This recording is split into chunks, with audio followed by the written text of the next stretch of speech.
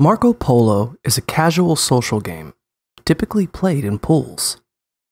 Like tag, the goal of Marco Polo is for the player who is it to touch the other player in the game. Before you play, determine the boundaries of the play are. The boundaries in a pool are typically the pool itself, but if you're playing indoors or on a playground, agree on where the players will be allowed to go. Then, choose a player to be it and blindfold them. Players have a few seconds to choose where they start the game, and play begins. The blindfolded player's goal is to touch any of the other players to make them it.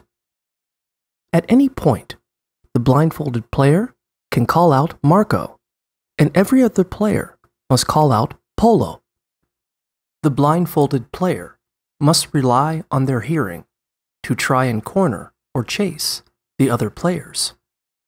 If at any point they touch one of the other players, they win the round and the touched player becomes it.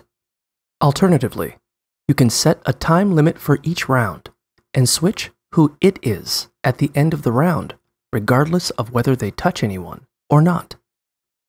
This might be a good idea if the players are young or there's one weaker player, since it will keep the round from going on for too long.